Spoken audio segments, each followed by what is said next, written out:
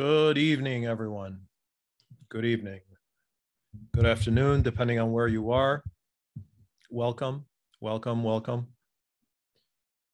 Today's lecture is going to be understanding the divisions of Assyrian Christianity.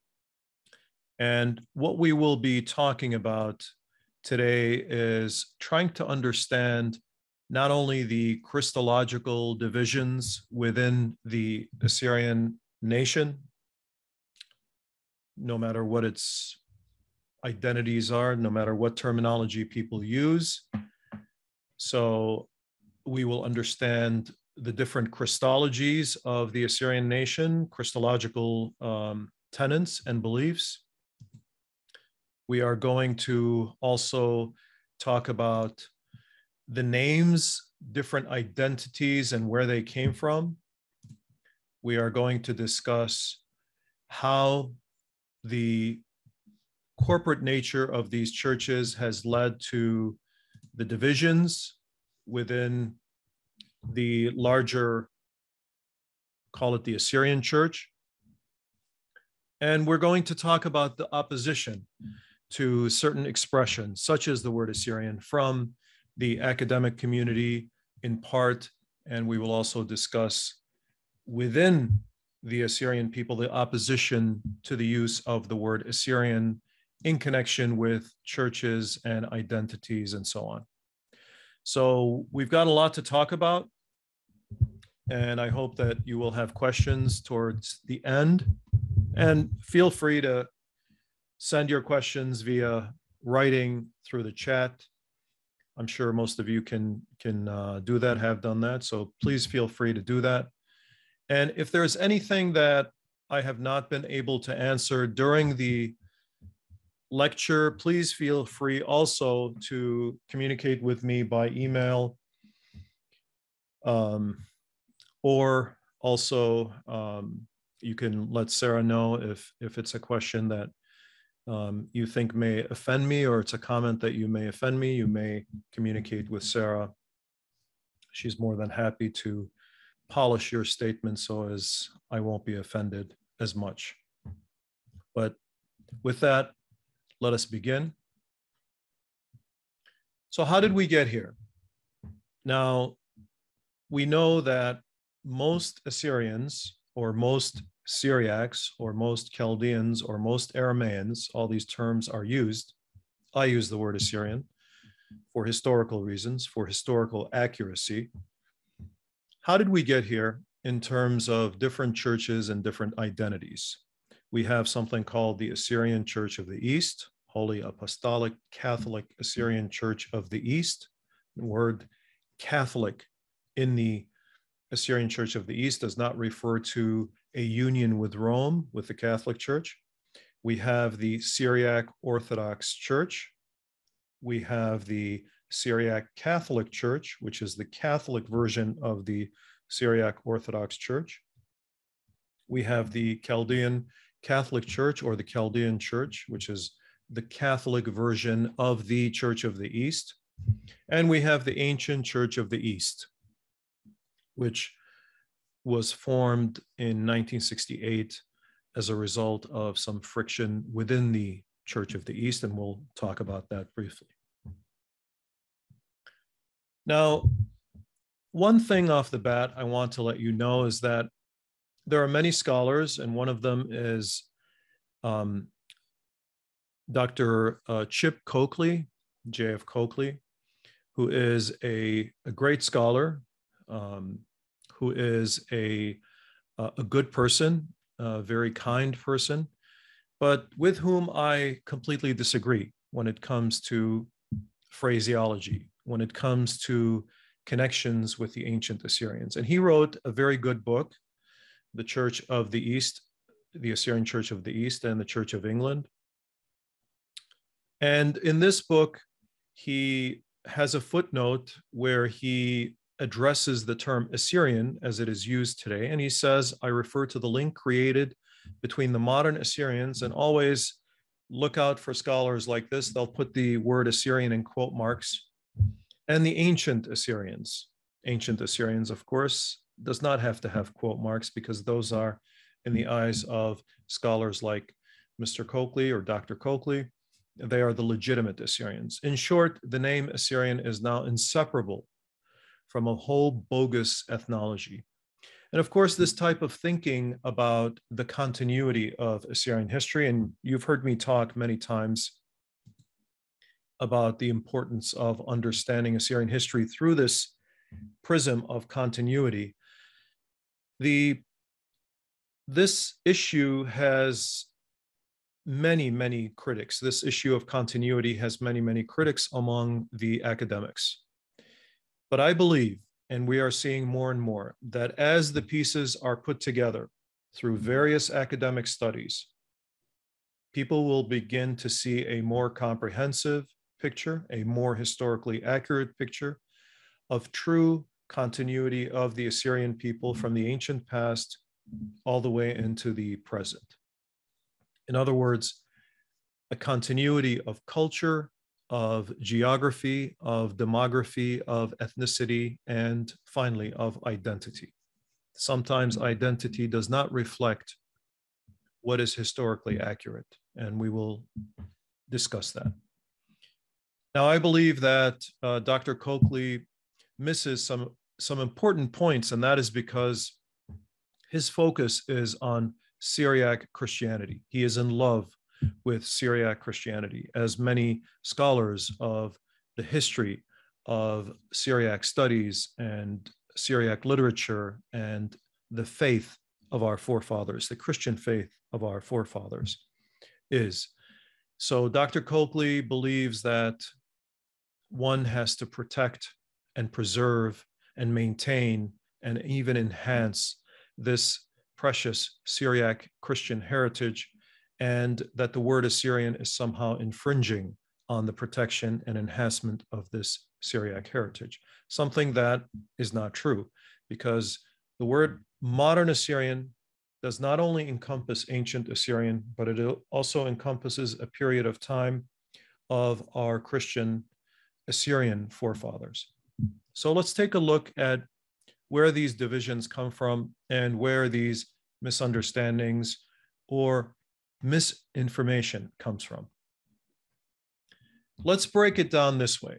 Among our people are what we refer to as Easterners and Westerners, and oftentimes they are referred to as Eastern Syrians or Syriacs, and at times these terms are used as Assyrian, for example, and then we have Western Syrians or Syriacs. And keep in mind, the word Syrian and Syriac really are the same word, just as I believe something that is based in history is the word Assyrian and Syriac are really the same. They flow together. The word Syriac did not come from any other word than Syrian, and the word Syrian did not come from any other word than Assyrian. So if the people living in ancient Assyria were being referred to as Syrians, Christian Syrians, and they were speaking the Aramaic language or Syriac language or Assyrian language, just as their forefathers had done, and they had converted to Christianity and believed that they are descendants of the ancient Assyrians, as we see historically Assyrians had done long before the British came, long before contacts with Westerners, then one should view them as the same people, unless there is proof to the contrary. So we're going to take a look today at how our people, the Assyrian people, were divided into various branches and how that came about, and how the different terms that are used by our people came about. Again, to understand Syriacs or Syrians is to understand Assyrians, and we understand them as being West Syrians and East Syrians, or West Syriacs and East Syriacs. Largely, one group is Church of the East originally, and then that becomes, of course, the Assyrian Church of the East, and it becomes also the Ancient Church of the East, as well as the Chaldean Church. Those are people we would categorize as Easterners or East Syriacs. On the other hand, we have West Syriacs, Those are the Syriac Orthodox and then later Syriac Catholics. Now, the dialects, there are dialect differences between the two groupings, but they are not synonymous with one belonging to the Syriac Orthodox Church. So to complicate things, for example, if you go to the Nineveh Plain today and you speak with people, they will be speaking Eastern Syriac, but some of them will belong to the Syriac Orthodox Church or to the Syriac Catholic Church, and will use as a liturgical language the Syriac, the Western dialect of Syriac or Assyrian. But their native language, their spoken language, is going to be Eastern Syriac. So although they belong to a church that is classified as Western, the Western Syrian Church or Western Syriac Church, in effect, they are really Eastern Syriacs or Eastern Assyrians. And here we have some samples for you to look at.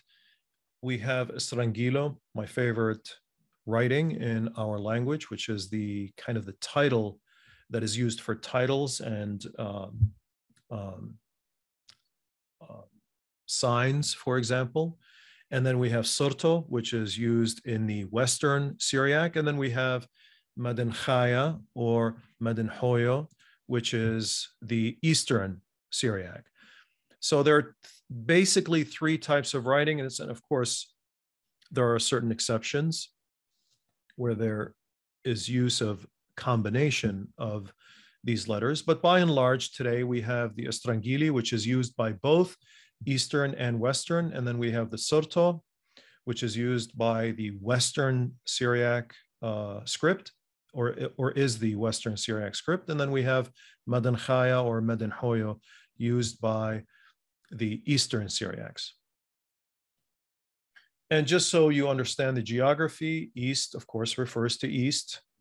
Assyrians from Urmia and Salamis and Suldus and Hakkari and the Nineveh Plain belong to the Eastern Syriac group, and Assyrians living in Tur Abdin and other places more south in Edessa and other places belong to the Western group. And of course, the culture of the Assyrians, the language and heritage spread, and some would say even the Assyrians themselves spread all the way to Lebanon to encompass the Maronite Church. We're not going to discuss the Maronite Church today, only by certain references, because we're largely focused on the geographic situation of the Assyrians. Now, in the early years of the Christian centuries, all the churches vaguely belonged to a loose entity whose hierarch was stationed in Antioch. Antioch was one of the cities, in addition to Rome and Constantinople and Alexandria and Jerusalem. Well, that's it. The Church of the East wanted to also add to Antioch, but that was later. Antioch was considered a center of learning. And this was generally true until the split with Christians living in the Sasanian Empire. I've emphasized in this class repeatedly that we often have Assyrians falling in between various empires and are pressured by two sides, by East and West. This certainly was the situation when the Assyrians of Mesopotamia and Assyrians of what later became Syria fell on two sides of the border in major conflicts between the Byzantines and the Sasanian empires. First, it was on the east, it was the Parthians and the Romans, and later it was the Byzantines, more accurately, also Romans, but more accurately Byzantines and the Sasanians. Oftentimes, these empires are referred to in the East as Persian. I think it's a more accurate way to describe them as either Sasanian or Parthian. They are different types of Iranian groups. They are not all Persian. So generally, there was this discussion of what is God and what is man in Christ. Okay, this was now in Christianity, of course, we have the belief that there is God, the Father, but we also have the Son and the Holy Spirit. God encompasses all three without getting into a deep theological or Christological discussion here. You just have to understand that Christianity believes in the Trinity. That is one of the essences of Christianity. And there were generally two schools of thought that address this. By school of thought, there's been a lot of discussion. What does this mean exactly? Was it an actual school where people were thinking a certain way? Well, it's a group of people getting together and believing, based on the writings that we have today, certain Christological tenets. So the school of Antioch and the school of Alexandria generally in belief opposed each other. Alexandria concerned itself more with theology. Antioch emphasized historical data, so the human Jesus.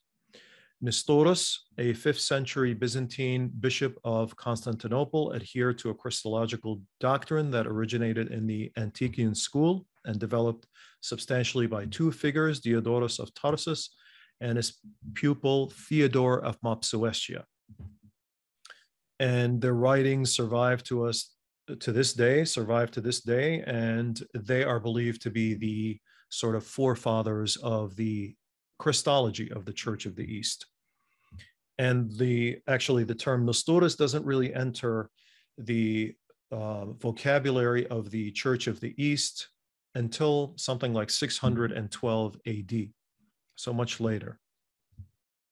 So Theodore taught that for the sake of humanity, Jesus suffered as a human, that Jesus had a complete humanity as well as divinity, and that this did not lead to Christ, but a union of human and divine, an indwelling of the Word. Now, these are very complex thoughts, and as I emphasize, it is difficult to believe that people in the ancient past who were fighting either on this side or believing on this side were at conflict with each other over these concepts, because even today, with all the knowledge that we have, most people belonging to the Church of the East or the Syriac Orthodox Church, for example, who tend to adhere to different Christological beliefs, probably do not deeply understand these concepts. And this is, of course, this is not to criticize anyone, because this is something that people may not be interested in.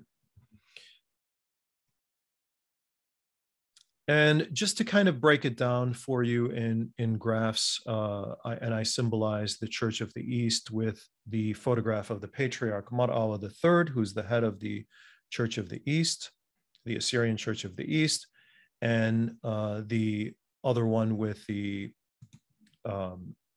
Patriarch of the Syriac Orthodox Church, Mar-Afram III. Miaphysite and Dyophysitism are the two beliefs about Christ. One believes that Christ has two natures that are not completely intertwined. Their natures are separate. The human and the God, or the human and the divine in Christ, are two. That is why in the Church of the East, it is often said, terekianu tereknume, two natures and two essences. It's the best translation for those two terms. So there's no mixing. Whereas in the Miaphysite belief, Christ is kind of coming together. The human and the divine are more intermixed. And of course, you see here a graph that how Christianity really was, when beliefs weren't the main issue, it was more practices.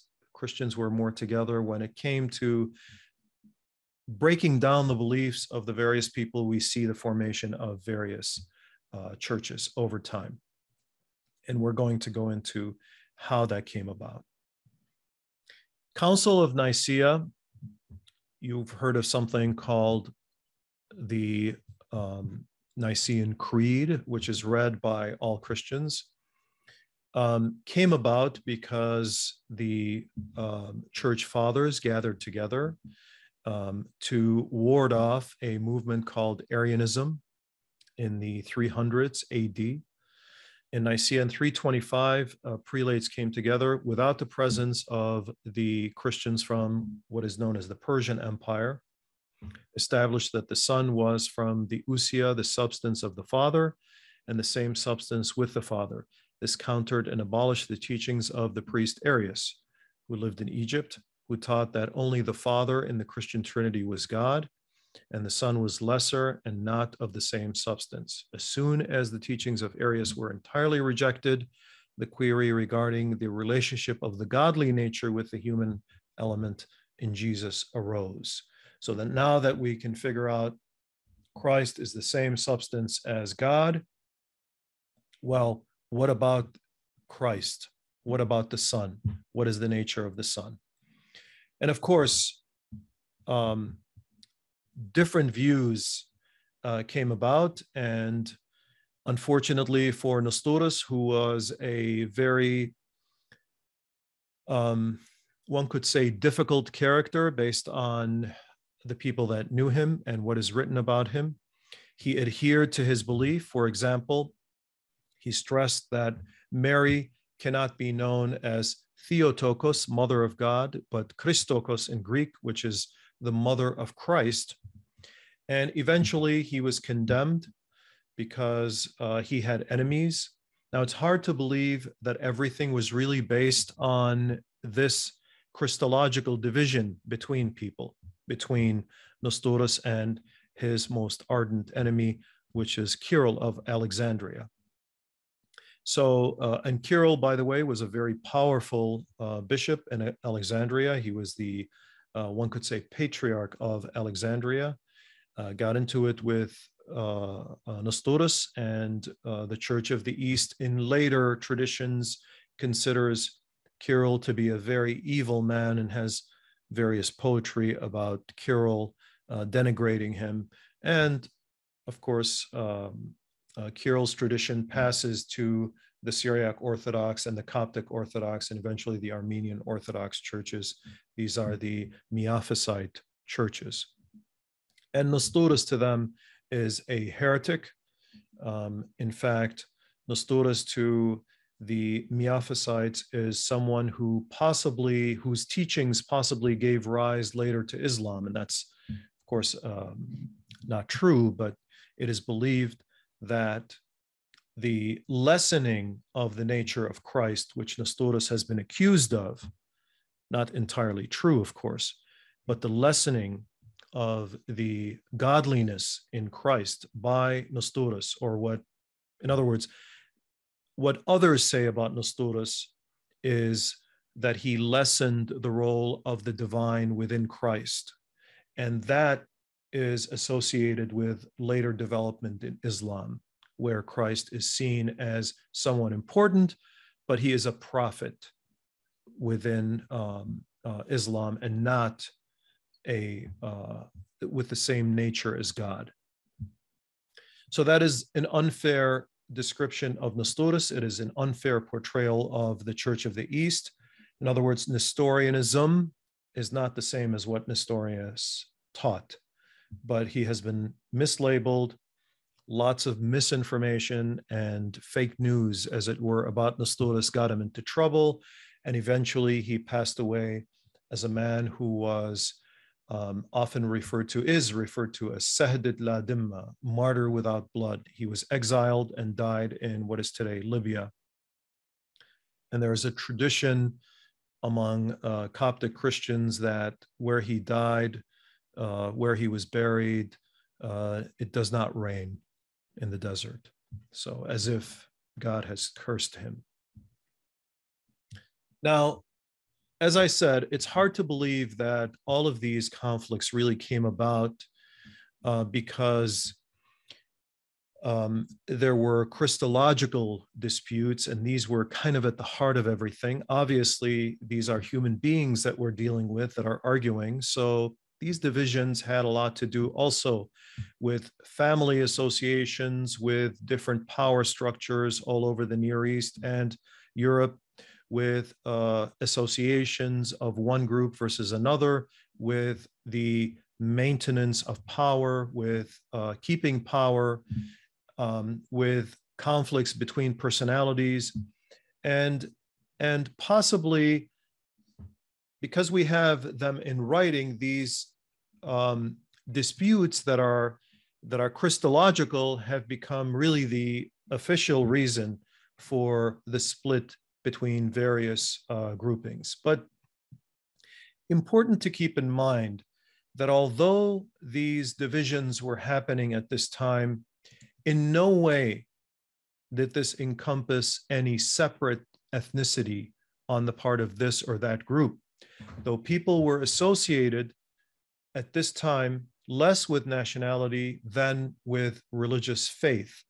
So that was the most important thing, whether one is a Christian belonging to the Church of the East, or whether one is a Christian belonging to the Syriac Orthodox Church, or one is an Arian, one is a heretic, one is not a heretic, really based not on ethnicity, but based on the beliefs or the purported beliefs or the perceived beliefs of people spanning the entire Middle East. And so the Assyrians, because of the power structure, because of the power struggles between the great powers of the Byzantines and the Sasanians, on the other hand, the Assyrians fell into this division and were slowly demographically and geographically being pulled apart. When the Islamic conquest happened, the Assyrians were living in both the Byzantine area and the Sasanian area, and oftentimes Assyrians praised the coming of Islam because of the very difficult circumstances that they were put in under both the Byzantines and the Sasanians, because of the drawn-out conflicts that took a toll on their land and on their people. And the Muslims immediately set about, or the Arabs, incorporating themselves into the empire and incorporating into the new empire and incorporating the native people of the area, who were the learned people, who were largely the Assyrians in Mesopotamia, particularly the northern part of the country, into their empire. And they served as doctors and artisans and physicians and writers and translators and so on and so forth. Now, immediately, as Islamic power grew in the Middle East, at the time of the Islamic conquest, these divisions within the Assyrian people, and of course, again, we have to think this time in terms of not ethnicity, but various religious groups, the Assyrian people were divided. And oftentimes they would complain either to the caliphs in Islamic times, later Islamic times, or to the Sasanian rulers or governors. And so we have this is of course before the Islamic conquest, we have a reference to how the Miaphysites or the Jacobites, oftentimes they are referred to in very derogatory terms as if they're magicians and they're heretics by members of the Church of the East, and it goes vice versa, of course. Now, we do not yet have the Chaldean Church. We have the Church of the East, and we have the Syriac Orthodox Church, what came to be known as the Syriac Orthodox Church, in conflict with each other. These are the two main groups. The Church of the East is a larger group, and the Syriac Orthodox, largely on the western side, is a smaller group penetrating into what is Sasanian territory. With silver incantations and golden supplications, the Miaphysites won the indulgence of the present-day governors, and had even gained permission to build a church at the gates of Nineveh, in view of the latrines, causing people to groan and be in torment wherever they go to empty their bowls. So it's obviously an insult here against the Jacobites, or against the Miaphysites, referred to here as Miaphysites in this translation, this is a reference to the Syriac Orthodox Church penetrating the area of Nineveh, where it had not been before, where the Church of the East had predominated. The Church of the East eventually saw its destruction And the Church of the East was, of course, at one time, one of the largest churches in Christendom. It certainly was thought to be by many writers larger than the Orthodox and the Catholic churches combined in the West.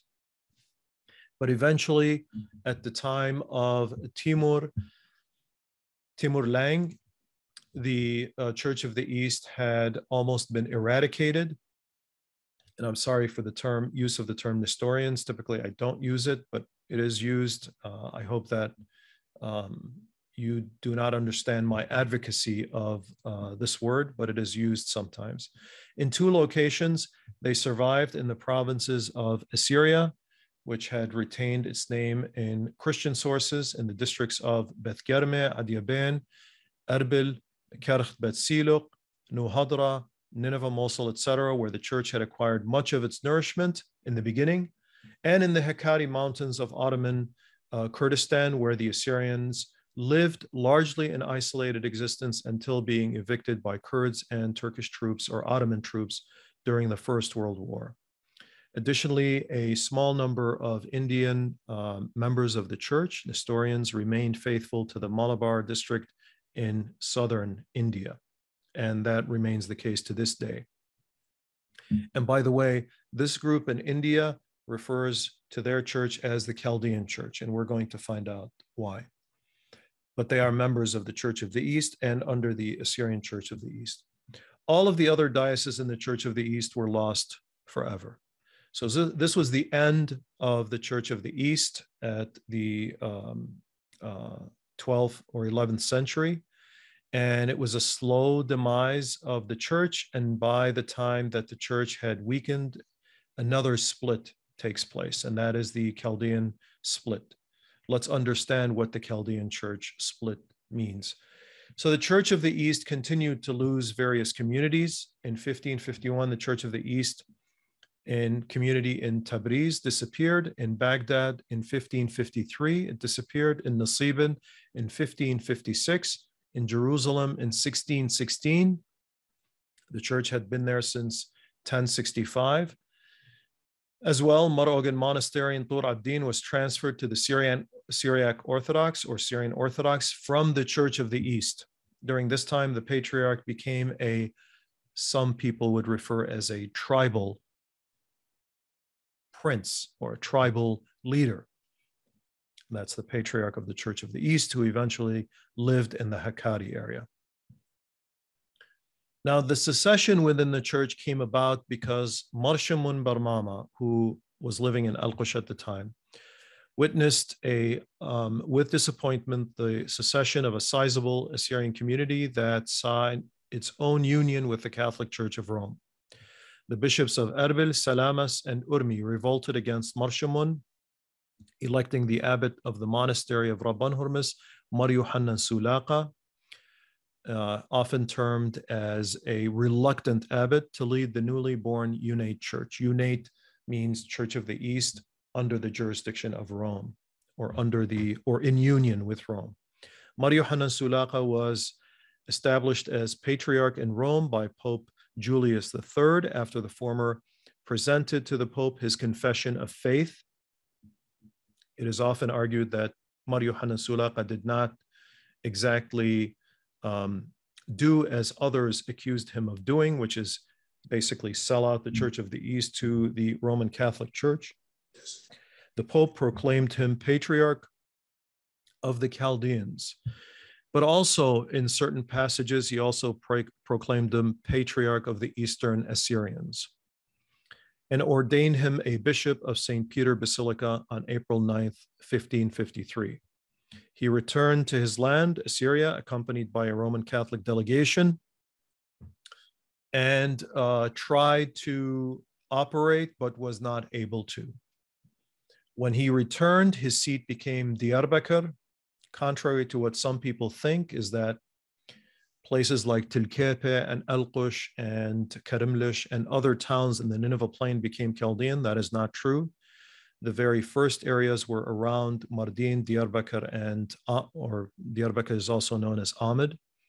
This was the seat of the original or the new Chaldean church. and he attempted to initiate reforms, but was met with strong opposition from the majority of the people in the Church of the East. He was soon captured by the Pasha of Ahmadiyya, tortured and executed, thrown in the river in 1555. This began the struggle between the two sides. Now, we need to stop here and understand, where did this word Chaldean come from during this time? And what did it refer to? The term Chaldean did not refer to one side versus another.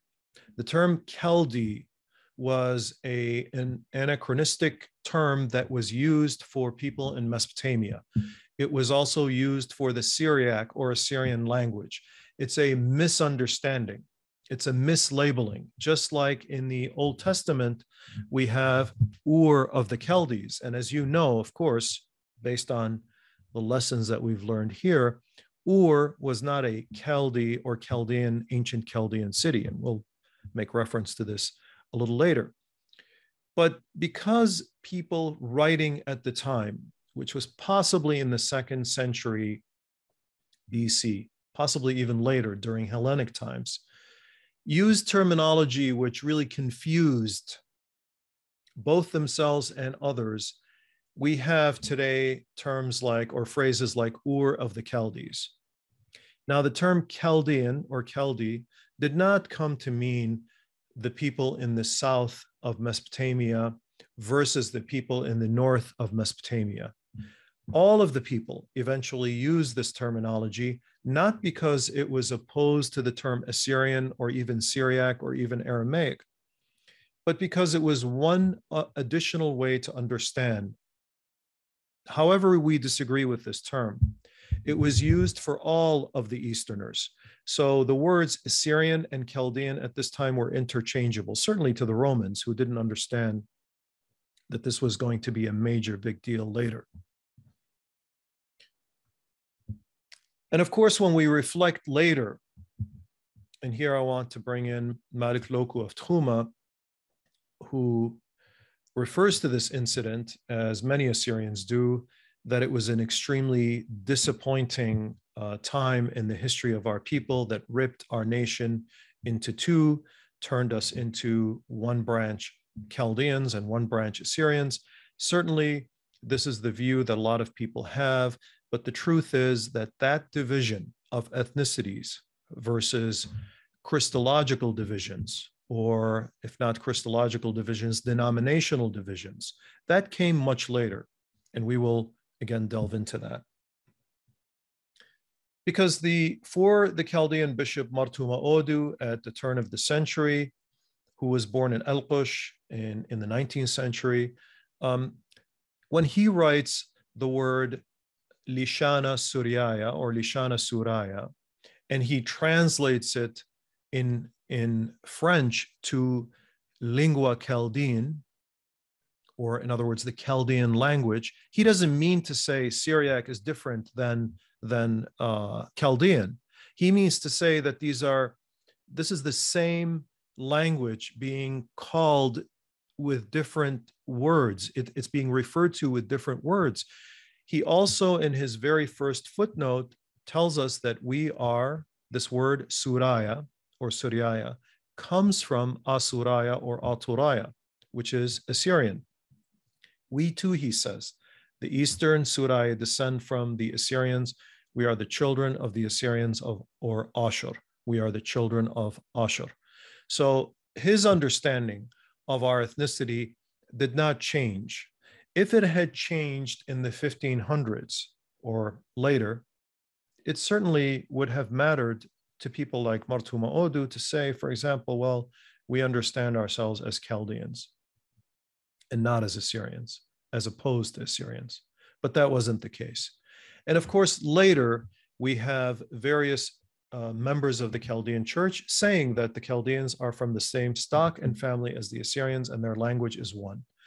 And this is Yusuf Malik in his book, British Betrayal of the Assyrians. Just one example of people who believe that we are one.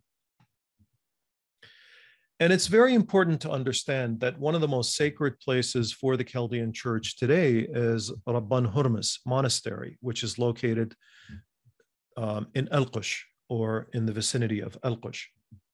And here, I just wanted to show you that 9 patriarchs are buried from 1497 to 1804, and that the references on the graves of the various patriarchs, and here the arrow is pointing to Mar Khnanish Shimon, who died in 1497.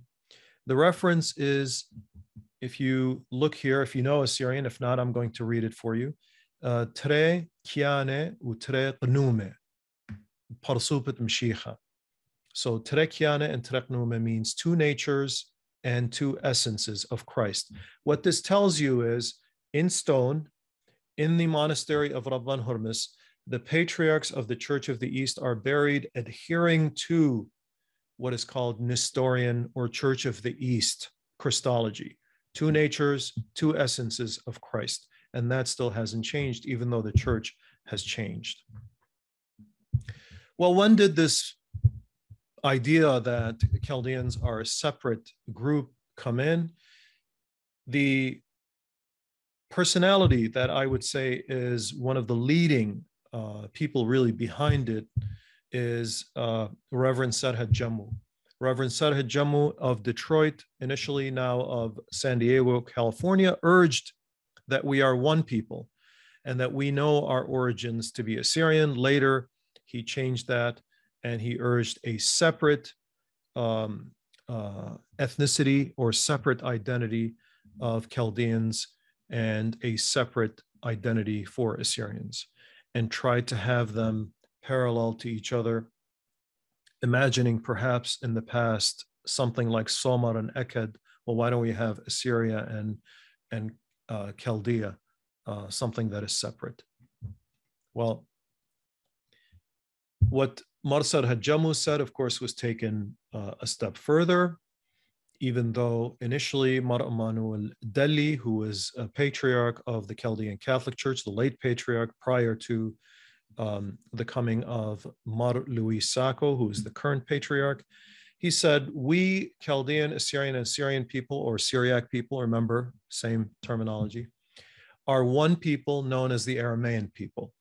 A little bit confusing. He's focused on the language, but what he's really saying is that we are one people. We are one ethnic group. We are one cultural group. We are one demographic group. But then later, at a different gathering, he says, any Chaldean who calls himself an Assyrian is a traitor, and any Assyrian who calls himself a Chaldean is a traitor. Now, remember when we talked about Christology and its divisions, we asked, what could bring this about, these disputes? And oftentimes it has to do with power. So one must recognize the times, one must recognize the context in which Patriarch Mar Amanu al-Delhi is talking. He is, in essence, really seeking political power. He is believing himself to be the head of the larger church in Iraq, or the larger group of Christians in Iraq, and so wants to claim power. And for this reason, he wants to separate himself, separate his adherents from those who use the word Assyrian, in order to claim for himself the mantle of leadership. Because if we believe we are one, there are certain people who are leading this oneness, and they are not the people that are associated with me. I would rather obtain that power myself, and this is really what is going on here. Of course, one could also say people have dignity, and because they are used to certain terminology, they want to continue that terminology, even if it is not sometimes historically accurate. And speaking of historical accuracy, we have various scholars who, based on much research, come to the conclusion that this terminology, Chaldean, contrary to the Bible, one professor of Middle Eastern civilizations tells us, contrary to the Bible, rulers of the Babylonian Empire or Neo-Babylonian Empire never refer to their subjects or their army as Chaldean. When we turn to terms describing members of the ruling dynasty, we encounter a similar paucity of information. While the biblical evidence has imposed the term Chaldean, remember, Ur of the Chaldees. The Neo-Babylonian kings never adopted the designation Chaldean. Not only do we find no ancient claim for the Chaldean origin of the dynasty, meaning that of Nebuchadnezzar, for example, but the term Chaldean does not appear even once in late Babylonian cuneiform documentation. So what does this tell us in terms of historical accuracy? Remember, this is a history class first and foremost. What does this tell us? The term Chaldean did not exist in ancient Mesopotamia. It was not, in other words, a self-designation. And we have Professor Simo Parpola telling us that modern Chaldeans are descendants of Assyria, Assyrians from the heartland of Assyria. There's no other way to look at it. If you are a truthful and honest historian who has seen the evidence. Now, the Chaldean Church of the East, the Chaldean Church was very unhappy at times because if the Church of the East was going to grow closer to the Catholic Church, well, there was a Church of the East that was Catholic, that was close to the Catholic Church, and that was the Chaldean Church. So when His Holiness Mardincha IV set about, Patriarch of the Assyrian Church of the East, set about in 1994 to make amends with the Catholic Church and issued a proclamation in 1994. Some members of the Chaldean Church felt that they were left out of this negotiation and that they should have first been the ones to be approached, and that being of the same background or ethnicity, the Church of the East and the Chaldean Church should have gotten together before going to the Roman Catholic Church. This is one reason why Reverend Sarhad Jammu and later Bishop Sarhad Jammu opposed the Church of the East and became very adamant against it. Well, the Church of the East can be outdone by the Syriac Orthodox Church, and they can split too, of course, and apparently splitting is human nature, and it's very unfortunate for the Assyrian people. But in 1667, with various Catholics lurking around the area, the Syriac Orthodox Church also broke apart. And depending on the time, the Ottomans persecuted and sometimes assisted the Syriac Catholics because of their relationship with Western powers. If their relationship was good at the time, the Ottomans left the Syriac Catholics alone. If it was not good, they would be persecuted. But this began a split, which later, of course, turned into what we know today as the Syriac Catholic Church. And the Syriac Catholic Church today has adherents in Lebanon, in Syria, and in Iraq. In fact, one of the largest towns in the Nineveh Plain, which is Eastern Syriac speaking, is Syriac Catholic, and that is Qarakosh or Baghdad. Their dialect is Eastern Syriac. In other words, they speak very close to people in the Nineveh Plain or to Tilkepe and Alqush, mutually intelligible, and people in Hakkari and even Urmi, but they are separate from the Western Syriacs. However, they belong to the Syriac Orthodox / Catholic tradition and use in liturgical language the Western alphabet. We have many people especially early on, within the Syriac Orthodox tradition that admit to their Assyrian heritage, that advocate their Assyrian heritage. Among them was Ashur Yusuf, a very prominent nationalist who became a victim of the Ottoman purges or of the Ottoman genocide of the Assyrian people.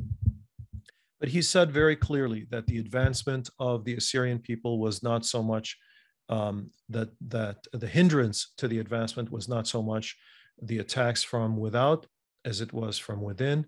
Doctrinal and sectarian disputes and struggles like the Miaphysites, One Nature of Christ, versus Dyophysites, meaning Syriac Orthodox Church, versus the Church of the East, is a good example. These caused division spiritually and nationally among the people who quarreled among themselves, even to the point of shedding blood. To this very date, the Assyrians are still known by various names, such as Nestorians, Jacobite, Chaldeans. So he was an Assyrian nationalist at the turn of the century, was associated with Protestants, and rejected the denominationalism which caused his people to be divided. And initially in the United States, particularly in the United States, the Syriac Orthodox Church took a lot of pride in using the term Assyrian. So here we see some memorabilia from the Syriac Orthodox Church on the east coast of the United States. And clearly it says Assyrian Patriarch of Antioch, or because it recognizes the word Syriac comes from the word Assyrian. And this is particularly the case of St. Mary's Assyrian Orthodox Church in New Jersey, which to this day has retained its name as the Assyrian Orthodox Church rather than the Syriac Orthodox Church. And that, of course, is a dispute within the church. Now, opposed to this association of Syriac with Assyrian are people who run the World Council of Aramaeans, which is a small group headed by a very capable person, I think, although wrong, but a capable person in by the name of Johnny Meso. Johnny Meso is a writer. He's an academic, partially, and he advocates the use of the term Aramaean rather than any other term. Aramaean equals Syriac. Syriac does not equal Assyrian, and so there is a dispute because the World Council of Aramaeans does not believe that the word Assyrian really belongs to our people, and then this is a misnomer. And he has made the point that for more than 100 years, intellectuals dreamed of an Assyrian nation and a new Assyrian. This elite formulated the political idea of Assyrianism in 1917 and introduced ways to make both Assyrians and the Assyrian language, in other words, created. The existence of modern Assyrians, again in quote marks, therefore can be better understood by imagining how the following slogan, by imagining just as easily could have come from the pen of the architects of the Assyrian nation, a nationalist movement who said, we have made Assyria, now we have to make Assyrians. In other words, it is all a fabrication. Just as Coakley, Dr. Coakley said, it is a bogus ethnicity. That is the position of people like Johnny Meso. Well, when we talk about the term Aramaean, again, we're in a history class and we have to learn about the historical accuracy of terms. So it's important to know that archaeologists, Assyriologists, those who look very carefully with much scrutiny at history, come to the conclusion that, for example, Dr. Dominique Bonatz has come. The ruling classes in the so-called Aramaean kingdoms of Assyria never refer to themselves as Aramaeans. As an ethnic term, Aramaean is a foreign construct generated from Assyrian, biblical, and only a few local sources. So in other words, this idea of Aramaean culture or Aramaean ethnicity versus Assyrian ethnicity never actually existed in the past. In other words, there is no historical record of it. Now, we've often said, and some of you have quoted back to me, absence of evidence is not evidence of absence. That is true, but we do not have to this day, based on all of the archaeological excavations that we have made in what is today Syria and Mesopotamia or Iraq, we do not have evidence of something called Aramaean people. There are references in the Bible, just as there are references to Chaldeans in the Bible. But the truth is that whereas Assyrian ethnicity is attested to very clearly in historical and in archaeological evidence, the same is not true of the word Aramaean and the word Chaldean. Now, just so we're clear, most careful scholars link the word Syriac and Suraya or Suroyo to the word Ashuraya or Asuroyo. And this is what a very renowned Assyriologist by the name of Simo Porpola tells us. The word Ashurayu, Assyrian, had a variant, Surayu, in the late Assyrian times. The phonology of Suraya, Suroyo, implies that this term, which is crucial to the identity of the present-day Aramaic-speaking peoples, is an indigenous self-designation which the Aramaic-speaking Assyrians shared with their Akkadian-speaking fellow citizens. In other words, there is no question that this word derives from the word Assyrian.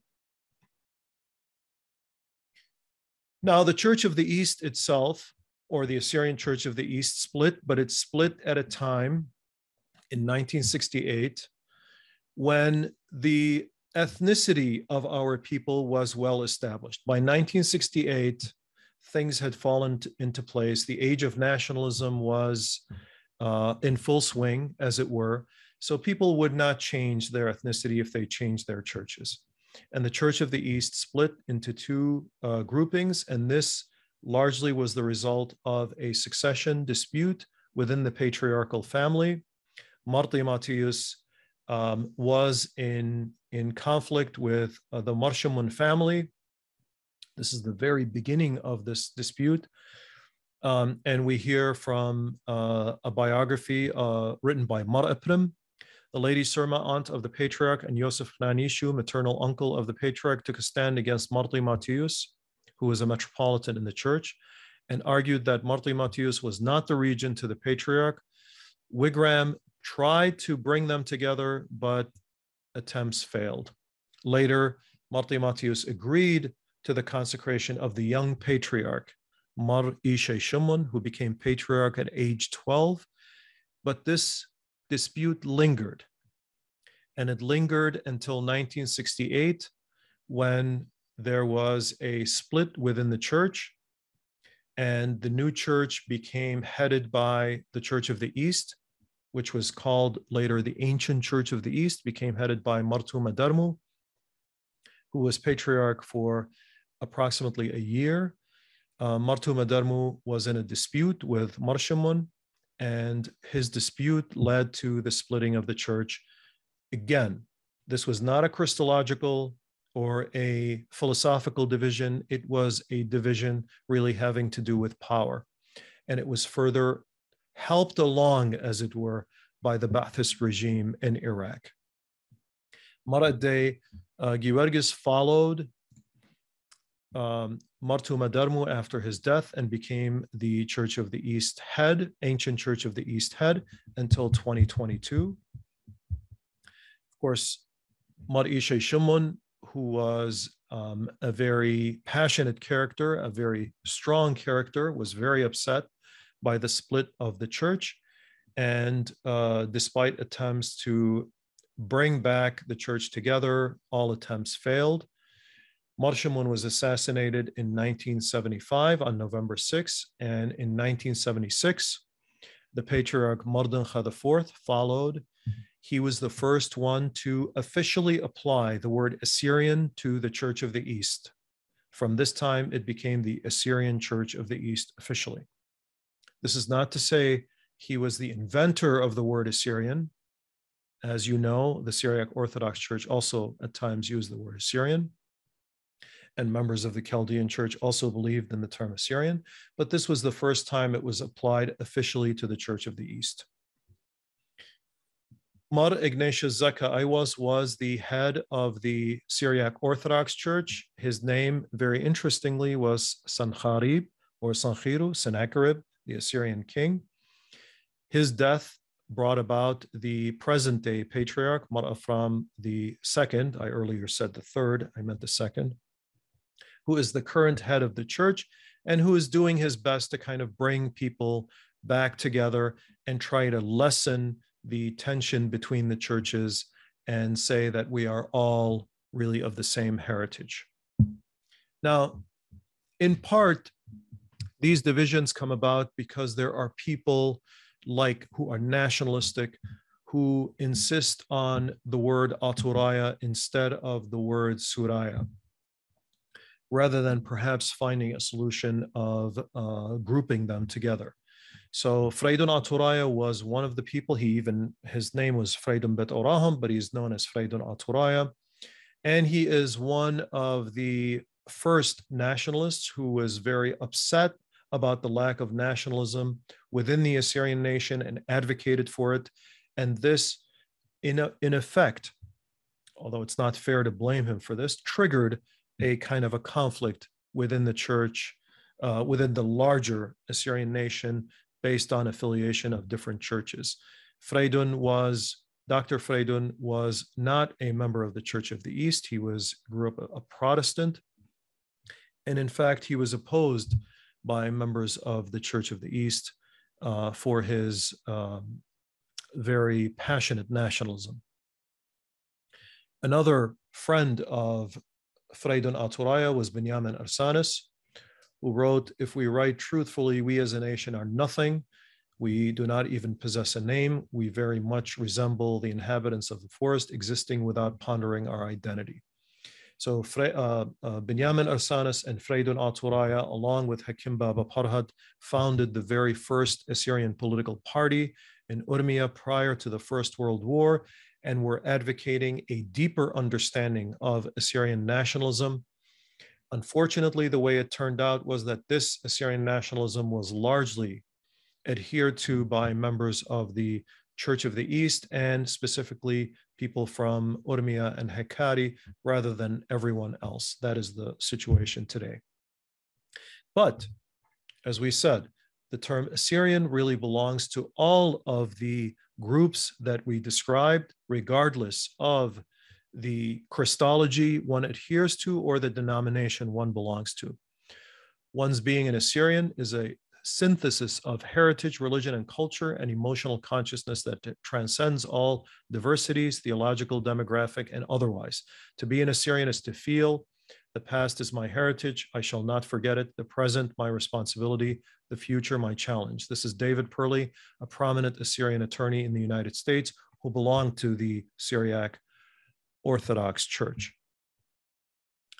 And we have to remember the martyr Marpolis Faraj Raho, because he also, although did not specifically use the word Assyrian, stated in very clear terms, "Let everyone know that Iraq is our land. We are staying here despite all of the persecution endured by our forefathers. We will remain here and we will never leave." What he was saying is that we belong to this land. This land's ruins, architecture, ancient cities, ancient churches belong to us. And of course, he is talking about northern Mesopotamia. He is talking about Assyria. He was killed in Iraq. The good news is that after all of these Christological divisions, all of these denominational disputes, that the church leadership is coming back together.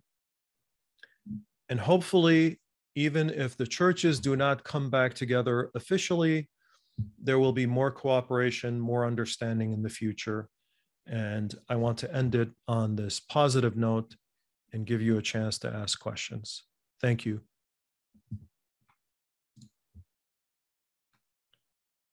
Okay. What's the original name of the Syriac Orthodox Church when it was established under the Byzantine? Was not Yohanan Sulaka also Marshamun VIII? He became Marshamun. Daniel, you are correct. The Syriac Orthodox Church, of course, changed over time. Syriac Orthodox Church, Syriac Orthodox Church of Antioch, Assyrian Orthodox Church at different times. But really, it has been the same church. So there's no difference in terms of its Christology. There is no difference in terms of its understanding of its heritage. The Aramaic language or the Syriac language continues to be the center of the church, in addition, of course, to its Christology, and that has not changed. Do you think that the Catholic Church has imposed their views on Assyrian Christianity? If so, thoughts on the impact possible segregation within the Assyrian culture? I don't quite understand the question. Do I think the Catholic Church has imposed their views on Assyrian Christianity? Well, the Catholic Church is interested in Christology and adherence to belief. and I don't think it's really interested in ethnicity, unless your question is about, if you specify a little more of the question, perhaps I can address it. What's the official Christology of the Chaldean Church? Do they follow the essences and natures of? No, they do not follow Nestorian. I don't want to say Nestorian. Church of the East Christology. They follow the Catholic, which is more of a blending of the natures of the human and the divine. It's in between the Miaphysite and the Diophysite churches. Chalcedonian, oftentimes it's referred to. Nahran, are the Indians that belong to the Church of the East Chaldean Church Assyrian, or are they Assyrians that converted to Christianity by the church missionaries? They are not Assyrian, they are Indian, and the terminology they use, and I'm sorry I didn't address this, but I referred to it, because at the time that the word Chaldean was used for our people by Rome, the term Chaldean stuck to the people who were part of the Church of the East who happened to be of Indian ethnicity. They are not Assyrian. They are natives to Kerala. They speak Malayalam. They don't speak, their native language is not Assyrian, but they are of the Assyrian Church of the East heritage, or if you want to choose the word Chaldean heritage, or Syriac heritage. How did the Muslim invaders treat Christian Assyrians? Of course, that's a very complicated question, and I am going to address it in a different class. But of course, initially, some Assyrians thought that the coming of the Arab invasion was a blessing, and wrote so because of the wars between the Byzantines and the Sasanians cost the Assyrians so much bloodshed and hardship. Later on, especially during the Abbasids, when the Islamic culture and faith develops into what it is, to what we understand today, a more exclusive religion, the situation changes. Certainly, over time, Islam, because of its rules and regulations, causes the diminishment and eventually disappearance of Christianity from various places. And we will get into that in future classes. Was the Chaldean Church originally called Church of Assyria and Mosul? Yes, this terminology, Alvin, was used, terms like Assyrian and Chaldean were used synonymously.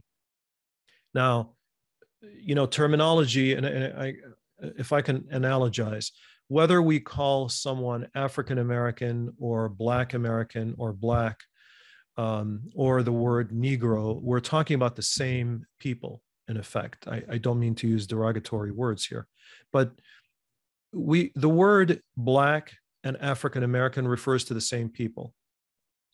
So it's as if a certain group were to say, well, we are Black and they are African American, and we're opposing each other. The word Chaldean was used by outsiders for all of our people, regardless of whether one was Catholic or not. Now, it didn't stick to everyone, but it was used. And initially, the word Assyrian was used. So if you were to ask a person, for example, what you are, he would say Suraya, whether he was in the Nineveh plain or in Diyarbakir or in Urmi. What did that mean? That eventually meant Assyrian. But things changed, and the word Suraya came to represent, for some Assyrians, simply Christian, and the word Chaldea represented an identity that is separate from the word Assyrian. What do you think we could not come together as one in the ancient Church of the East? Why do you think we could not come together as one in the ancient Church of the East? I'm sorry, I misread your question. Again, I think that part of the problem is really the concrete rather than the theoretical.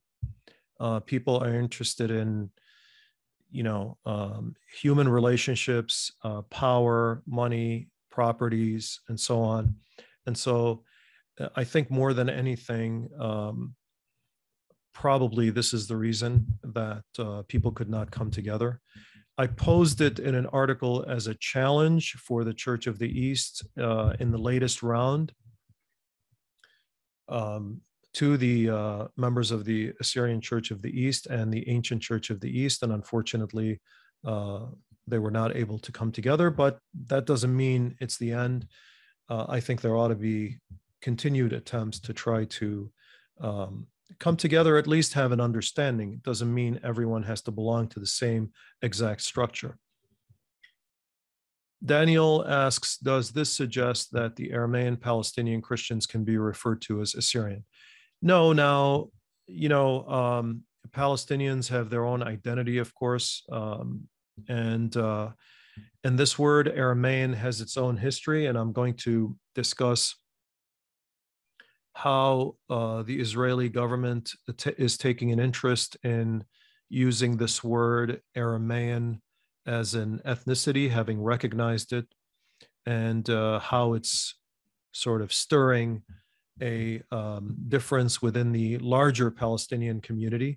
But that's for a later class. But I am not referring to Palestinian Christians as Assyrian. If the first Chaldean patriarch was brutally murdered, how did the new church persevere and grow to the large church? Was it because of missionary activity mainly? No, I mean, eventually, because there was a conflict within the Church of the East, adherence to the Chaldean church eventually grew. And this happened drastically after the First World War, during the First World War, when I would say the numbers were something like 2/3 Church of the East, 1/3 Chaldean, and eventually it became what it is today, something like 5 to 10% Church of the East, and the rest, or the rest are mixed. But the Chaldean church is much larger today. Why? Because many people converted. There was assistance being given by various Catholic charities, and eventually people converted. Some were paid to convert. Some believed in the Catholic Church, I am sure, and that had a slow effect. But eventually, the tide was turned, and what originally was a small part of the Church of the East, Uniate Church of the East, eventually became the larger part of the Church of the East. Are Jacobites and Maronites Assyrians? Okay, so a Maronite and Jacobite are, well, I would say Jacobites if you are talking about West Syriac people or members of the Syriac Orthodox Church largely. And by the way, I don't mean to say that every single Assyrian belongs to these particular churches, but we are derived as a people from these churches. And now some of us may be Protestant, some are evangelical, some are non-believing. They could be agnostics or atheists, but they all come from these churches. Now, when you ask about Jacobites, you're talking about a belief, you're talking about a church, a denomination, and Maronites. So I would say, yes, largely Jacobites, and even many Maronites are probably originally Assyrian or come from Assyrian territory. And there are studies to show that. Now, what their identity is today, some Maronites believe they are Arabs. Some Maronites believe they are Phoenicians. Some Maronites accept that they are Assyrian. What is the Christology of the Syriac Orthodox Church? Assuming the same as the Chaldean Church, since they are both unate? No, actually, why are they kept separate? The Syriac Orthodox Church is Miaphysite. It does not have the same Christology as the Catholic Church, and certainly not the same as the Chaldean Church. Roxanne, I understand that this context Chaldean doesn't refer to the people in southern Mesopotamia. Can you please explain once again where the term Chaldean came from when the Pope proclaimed Sulaqa, the first patriarch? Why did they use this word in particular? Well, because the word Chaldee was simply a synonym for the word Syriac, for the word Aramaean. So instead of using the word Aramaic, Chaldee also came to be used. And this has a long history. And it is also a biblical term. Remember, in Rome in the 1500s and 1400s and 1300s, this word, when it was being used, originally referred to people in Mesopotamia. There was no distinguishing. When the reference is made to Ur of the Chaldees, it is definitely not accurate. Ur was not a Chaldean or Chaldee town. Ur was a Sumerian town, but the Bible, the Old Testament, has it wrong when it refers to Ur of the Chaldees. So this confusion was later used by the Roman Catholic Church to proclaim our people as Chaldeans. In fact, one bishop of Urmia, when an American is engaging in a discussion with him, this is in the 1800s, late 1800s, I believe, he asks him to stop calling him an Nestorian, and the American pastor asks, "What do you want me to call you if not Nestorian?" He says, "Call me a Chaldean." Now, why does he say that? Well, certainly he doesn't understand the word Chaldean to be opposite of the word Assyrian or different from the word Assyrian, but that's a term that he believes the Westerners use for our people. So really it was a misnomer that came to be used, but certainly our people used it, and they mean by it Easterners, people living in Mesopotamia. Liliana, would it be wrong to say that we speak Aramaic? No, I don't think it's wrong to say that. Many so-called Aramaeans say that as we speak Aramaic or maybe Neo-Aramaic, we are Aramaeans. Well, by that definition, then the Irish are really English and the Haitians are really French. So first of all, we cannot say that because we speak Aramaic or because we speak Syriac and our language has different terminology, including Assyrian, it's not automatic that we are the language that we use. But this was the language that the ancient Assyrians used. As I referred to the passage from Simo Parpola, we became Aramaic-speaking Assyrians. Some would say we became Assyrian-speaking Assyrians because the word Aramaic is sometimes called Assyrian.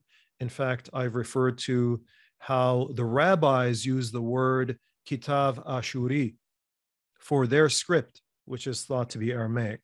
So this script of Aramaic and this language was really developed by the Assyrian Empire and spread all over the Near East. And if there's anyone to take credit for this language, it should be really the Assyrians. So if it's simply a reference to a language, I would say you can make the argument that it is just as Assyrian as it is Aramaic. We don't have a land and we only have language and culture to define us, then we are Aramaeans. How would you respond to that? No, we do have a land. We, as the Assyrian people, have a land that clearly was delineated as Assyria, the heartland, which is largely North Iraq, southeastern Turkey, even parts of Iran and Syria. That was the land of Assyria. And even though it is not politically the land of Assyria, that clearly continues to be the Assyrian land, even though there are different, in other words, no one has the right to say that there are no Assyrians because they do not have political power. That would wipe away many people on this earth. Were some Chaldean church leaders killed because of their announcement of Assyrian name and who they truly were? I would say you'd have to give me an example. I'm not sure. There are people who, and we have to look into this a little more, who were trying to bring the Church of the East and the Chaldean Church together at one point, and such as Ogin Menna, Mar Ogin Menna, who is the author of the Great Dictionary. And it is thought that behind his killing was the Latin Church, but there is no verification of this. Are Arab Christians Assyrian? Well, no, there are Arab Christians, living in various places. and they are not automatically Assyrian. But some who are calling themselves Arab Christians, for example, living in the area of Nineveh, belonging to certain Assyrian circles or Assyrian denominations, such as the Syriac Orthodox Church, for example, they may refer to themselves as Arab Christians, and they may speak our language, but they, because of the indoctrination of, in particular, the Ba'athists in Iraq, could be calling themselves Arab Christians. But of course, this would be inaccurate. Can you recommend some books for us to better understand the various Christologies and histories of our various churches? Yes, I would be happy to, and I will email those to you. Alfred, can you also refer to Jacobites and Maronites as part of the Assyrian Church? Yes, absolutely. I would say Jacobites and Maronites are part of Assyrian culture. And remember, I'm not a big fan of just saying we are genetically Assyrian. Certainly, we have within us, just like all people have, different genetic material. And that is just something that happens to all civilized people. But we are a coherent and comprehensive culture and people. And we are called the Assyrians. And the word Suraya or Syriac or Suryoyo is a part of that heritage. Is there a truth behind Marco Polo meeting and interacting with Assyrian missionaries in 700 AD? Yes, Marco Polo met with people from the East. He doesn't use the word Assyrian, but he certainly met with missionaries. And when he met the Mongols, he certainly saw that there was a great deal of respect for the Church of the East among the Mongols. Mark, why do we consider Freydon Aturay an important figure to understand our identity as Assyrian when we discuss the concept of Assyrian continuity? Is Assyrian identity in more of a secular sense significant? Why? Good question. Freydon Aturay came at the initiation of the age of nationalism for the Assyrians, and he advocated a strong sense of ethnicity above denominational differences. So for that reason, Freydon Aturay was referred to as, his original name is Bet Orahim, but he's referred to as Aturay for the reason that he advocated a strong sense of Assyrian nationalism. And he certainly advocated a secular nationalism more than denominationalism. Since Shar, king of Assyria, was technically also high priest of Ashur, would it be that the current mentality of the Assyrians stems from their long history of the priestly class ruling over them? Very interesting question. I would say, yes, there was no separation in the past between the priestly class and the ruling class, and that they certainly were one and the same in the Assyrian kingdom. The Assyrian king was the high priest of Ashur. So there might be that. There's certainly a lot to the charisma given off by many church leaders. And of course, this is changing, in an age of secularism and westernization. A lot of this is changing, but we'll leave that for another class. Tony asks, how do you think we pave the way for future unification despite the colossal roadblocks? Oh, that's a good question. And I'm afraid I don't have all the answers. I probably, I'll probably have a lot to say maybe in the future, Tony. But thank you for the question. I think it's going to take a lot. And I'm not sure I can answer it within a short period of time, but thanks for that question. It's a good question. Dennis, why have we always depended on churches to unite us when Assyrianism is not a religion, I guess? Can't we unite as Assyrians even if our churches don't? Well, that was a good question, Dennis, because that's exactly what Freydon Aturay and Binyamin Arsanis and Ashur Yusuf and Naum Fayek and all these great Assyrian nationalists advocated, that the ethnicity is separate. But people being people, they tend to adhere to their denominations.